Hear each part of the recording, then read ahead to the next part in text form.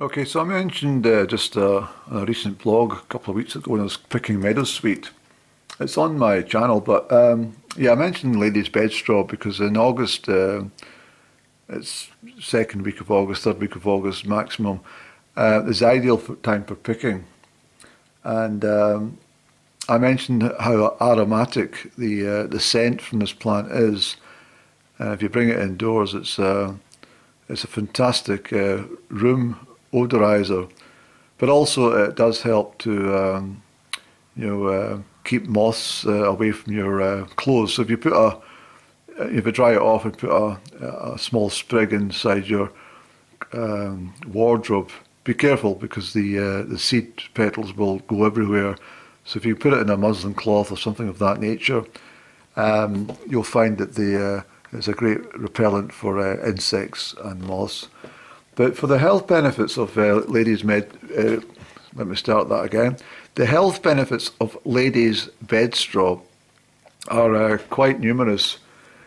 But I'd say that on a day-to-day basis, if you're drying off the plant and using it, as I do on an annual basis, they do help with any problems with, your like sore throat.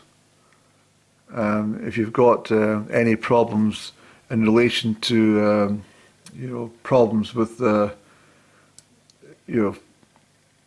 clearing out the system, maybe wanting to have a urinate, it's a diuretic.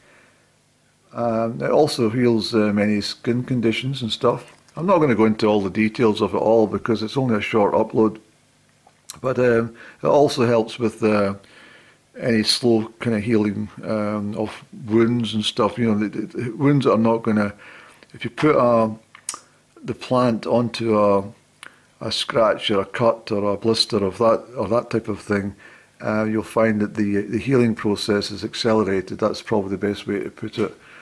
It is a herbaceous perennial plant. It tends to grow right on the road edges, so be careful when you're going to harvest this stuff. And if you try and look out for the bonny yellow plant, you'll find it sort of adjacent to rural car parks and stuff. But as I say, just be careful because obviously there's traffic contamination and perhaps there's dogs and people maybe use the side of the road for various things. So I don't advise you to eat the stuff anyway raw. What I do is I dry it off, just a simple leave it in the hot sunshine, and then perhaps maybe dry it off in the oven if necessary. So it's always best picked when it's a sunny day and as dry as possible, and that cuts down the heating bills for getting it. There's great benefits for lots of things. I mean, it's certainly it's good for the skin. So you're feeling a bit vain about your skin tone. A little bit of ladies' bedstraw and a cup of tea or something is ideal. I would use the other health benefit teas that I talk about often instead of just normal caffeine-based tea. But ladies' bedstraw also can assist in any sort of problems with your lungs. Chest ailments. It's also good for loss of appetite. So if you're feeling a bit under the weather and you've not been able to eat, this can assist as well. There's also evidence again that there's some uses in relation to illnesses such as hysteria and cancerous tumours and stuff of that nature. But on a day-to-day basis, they're also good for, if you bathe in ladies' bedstraw, it apparently is good for swollen ankles if you suffer from that problem. There's a whole list of ailments that are covered by this plant. Absolutely wonderful plant, but as I said already, I find that the plant picked fresh and brought in as a home house odorizer is wonderful, and once dried off you can use that and just do a bit of research and see what you can use it for. So let me just, I'll nip through and I'll bring through the dried off product and let you just see what I mean. This is Lady's Bedstraw. It's probably not the best light with the evening time, but that's Lady's Bedstraw.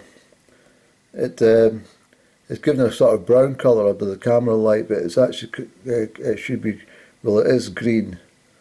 It's a very pleasant green actually, not a fresh green, but a very olive type green. And as I say, you don't need much of that. So what I have here is sufficient for, certainly for a year, definitely for a year's use. So hopefully that helps. I've also mentioned previously that the yellow florets can be used as a dye, a yellow dye. And if the plant was to be dug up for any reason, don't dig that up yourself because it's against the law. But if the plant was dug up for any purpose, you can gather the roots and they make a red dye. The plant itself is absolutely, well, it's a heaven sent plant. And I don't mean scent in the smell scent.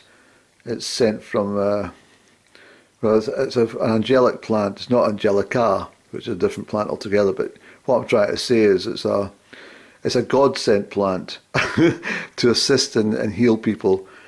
And if you take little grains of this Lady's Bedstraw in its dry format, I can assure you vitality will return to something to the norm.